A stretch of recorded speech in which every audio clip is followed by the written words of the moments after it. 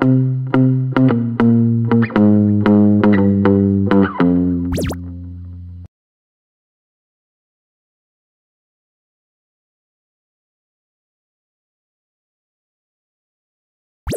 here on the settings page, they have a lot of features here you can just check on and off.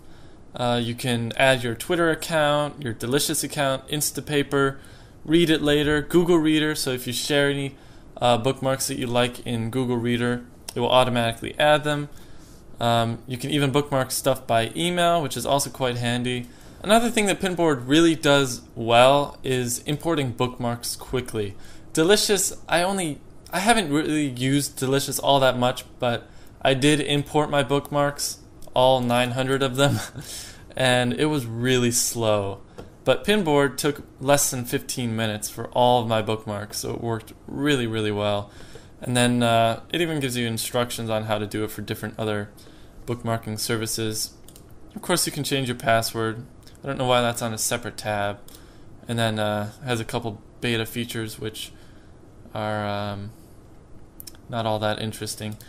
And then they also have a lot of different really nice descriptions. If you are a newcomer and you didn't learn enough from my video, you can just read this and they tell you a lot, which I did learn a lot from this stuff. They explain things really well, which isn't particularly a feature, but it is helpful if you're new. So another thing, now I'll show you the Chrome extension and other resources. If you have your own website, they have a nice link roll, as they call it, which you can just show right on your website all of the links that you bookmarked, which is really handy to have. And of course, a tag cloud widget, and then you have different mobile applications, so for iPhone and iPad, Android, and then you have your browser plugins, which when I say they don't have a Firefox plugin, I mean they don't have an official Firefox plugin, because Pinboard has the same API as Delicious. A lot of other people made unofficial plugins for Pinboard. So, yeah, these are a lot of unofficial ones. They do have some Firefox ones. And then some desktop applications, which I haven't used. And then you have web applications, so Google Reader. And then different alternatives, which is kind of funny because they advertise other social bookmarking services that are free right on this page. So they're not really worried about the competition. So I will show you the Chrome extension here. Let's just go, what do you want to look for? I don't know. Maybe a cactus picture. Yeah, sure, why not? So if I wanted to save this cactus picture in Pinboard, all I have to do is click on this right here and save to Pinboard. I can add in this pop-up my tags and a description. So cactus, this is an epically, I don't know how to spell that. I'll just say this is a very cool spiky cactus. You can add bookmarks and it's saved that fast. So I go back here and it's right here in my bookmarks. Now if I wanted to see another cactus, but this time I don't want to save it as a bookmark, I just want to read it later.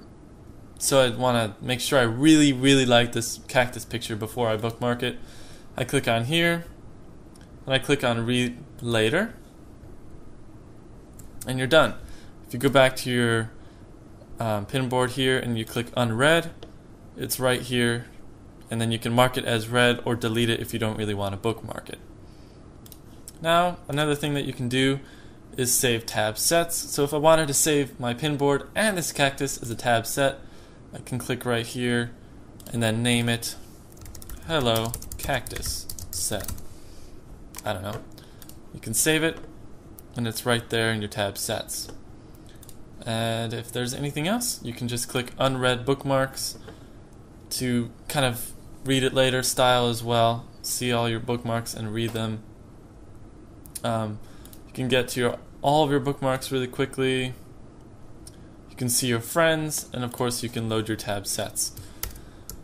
So that's about it on Pinboard. There's a lot of... It's just a really great service. I completely am fine with paying $9.30 for this service, even though there are other social bookmarking services out there that are free. I can't vouch for Delicious because I haven't used it, which I probably already said, but I just thoroughly enjoy using this service. I just do.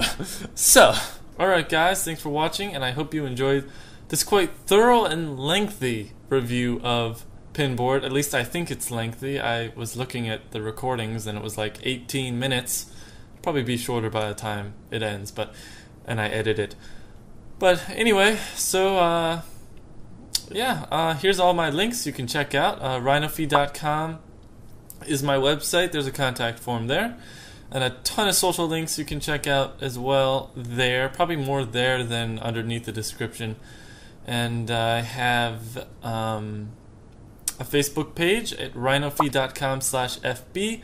I only need 10 more people to like my page, and then I can get an official Facebook username. So please like my Facebook page.